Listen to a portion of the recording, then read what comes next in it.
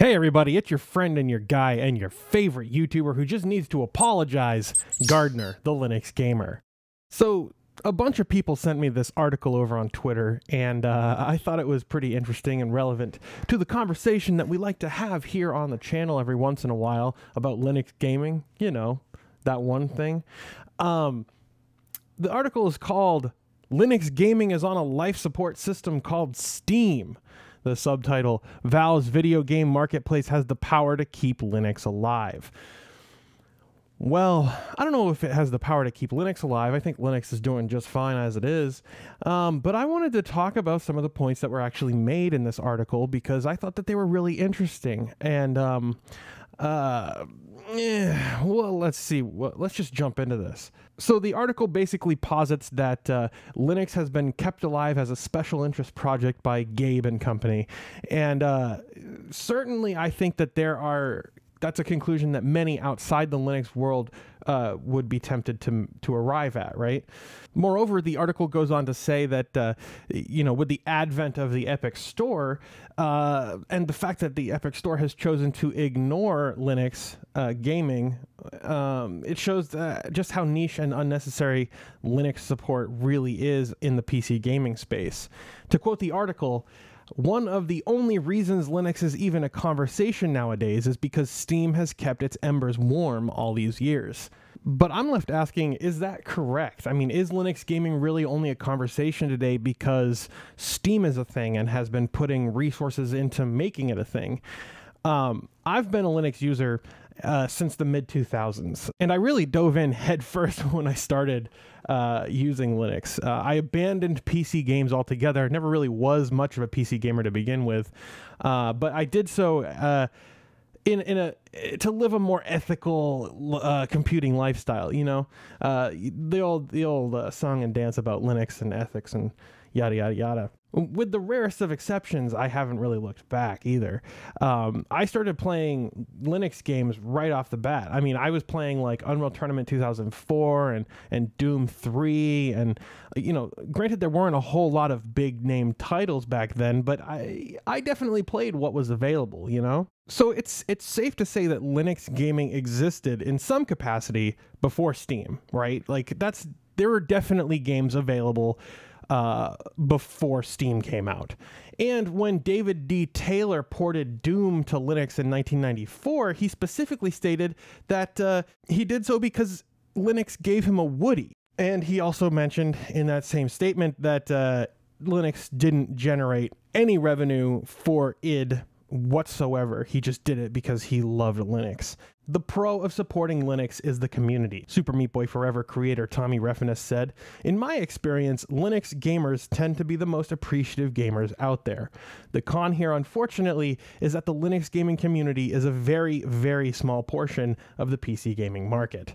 I would agree with Tommy. I would say that we are some of the most awesome gamers that I've ever met. You know, the small portion of you guys that I've met, I can say with certainty that we're an awesome and tight-knit community. But according to Tommy Reffinus, the amount of money that was actually earned by Super Meat Boy on Linux was eclipsed even by the, what did he say? By the interest they've accrued in their bank accounts. So they made, according to Tommy Reffinus, they made more money from the interest in the Super Meat Boy bank account than they actually made by selling copies of the Linux version of Super Meat Boy. I'm a bit skeptical of that statement, but I can see how it might be true. All right. But I'm going to give him the benefit of the doubt for sure, because, you know, I don't think that people are out there lying just to slight Linux. I don't think that's the case at all. I think that, you know, the way that Super Meat Boy was sold with Linux support through the Humble Bundle and through, you know, Steam Play, it could be true that the Linux version didn't make a whole lot of money. So there are many instances of developers who have ported their game to Linux who go on to say that it didn't actually recoup the cost by selling the game. And I can see that might be the case. The benefits of creating a Linux version are extremely low monetarily, so the upfront costs have to be as minuscule as possible. That's exactly what Steam is doing with Proton, making the Linux porting process as simple as possible.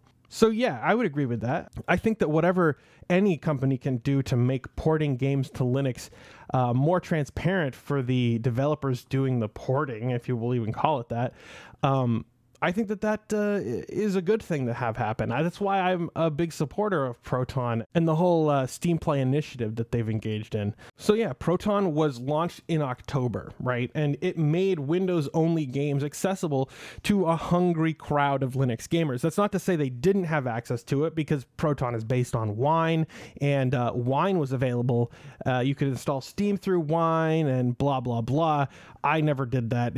That was not the way I wanted to play games on Linux. The difference here is that Proton makes games available for you to play through the native Linux Steam client, right? The fact that that's available to do also demonstrates to the game's publishers that there are people who want to play their games on Linux, right? Game developers have all kinds of metrics that are gathered about the people who are playing the games on whatever platform, whatever hardware they have. The developers get to see that information and make decisions about what games are going to be, what platforms can be supported, what kind of controllers need to be supported, and all that stuff. So the fact is that Proton has made porting games to Linux, I'll put that in quotes, porting games to Linux, transparent, so that companies really don't have to do much, if anything, to actually get their games on the Linux platform. The overall percentage still has a lot of ground to make up, but the number of Linux gamers on Steam continues to grow at a similar rate as those playing on Windows. Steam developer Pierre-Loup told Engadget, "Pierre, I'm really bad at names, I'm sorry, please forgive me. It looks like there might actually be an increased trend in Linux gamers starting from October when we release the new Steam Play or Proton beta, but it's too early to tell if that'll have a real lasting impact." To be honest, that is refreshing to hear directly from the notoriously mute and incommunicative Valve. Pierre, I follow him on Twitter. He's a great guy, and he's actually he's pretty open for someone that works at Valve. And so it's nice to see him in this article too. And, as our community continues to grow, we become more visible, but also more viable as an audience to be catered to, right? The fact is, there are I'm really bad with numbers, but I believe I did the math the other day, and there could be as many as like 3 million or 2 million users on Steam that are playing on Linux. I covered it in a podcast recently. If you haven't subscribed, go subscribe at offtopical.net.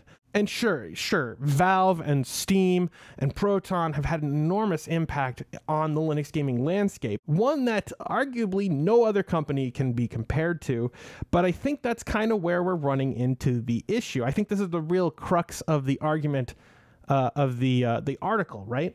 Whether it's the onslaught of trash on Steam or the Steam discovery bug that still is plaguing the platform reportedly to this day, or the archaic revenue split between developers and Steam, Valve really have rolled out the red carpet to allow any competitor to charge their gates. You know what I'm saying? They haven't done enough to build a good relationship with developers. And it's really taken a toll on their storefront, I think. Proton works best with games that have Vulkan support, right? Games that use Vulkan have just an inherent cross-platform advantage than something like DirectX would have. The fact is, games like Doom Eternal, which use the Vulkan API, are probably not going to be available on Steam, which means we won't be able to take advantage of Steam Play with Doom Eternal. And it's also true for games like Metro Exodus, which are exclusive to the Epic Store, at least for the first year. So Valve have built tools to allow game developers to publish their games for Linux transparently, yet many developers are leaving Steam for other platforms to begin with. So See, I'm not willing to say that Linux gaming is on a life support system called Valve, right? I can't say that because Linux gaming existed well before Steam came around. And I think that it would continue to exist without Steam. And I'm not going to say that Valve hasn't had an impact on Linux gaming. And arguably, they have been one of the most, if not the most influential companies in the world to have an impact on Linux gaming. But I am worried about the health of the Steam store. The Steam store, I don't know if they're necessarily equipped to compete with Epic or any of the competitors who haven't embraced Linux like Valve have. So I guess you could say that I'm more worried about Steam being the thing that needs life support. But I want to know what you guys think about this article, about anything going on in the Linux world. Let me know in the comments down below. If you believe in the work that I do, you can support the show with a monthly contribution over on Patreon, or you can pick up a t-shirt. There's a link in the description. But no matter what you do, whether you hit that like button or share this video with your friends, don't forget to subscribe to see more from me, the Linux Gamer. And as always, thanks for watching.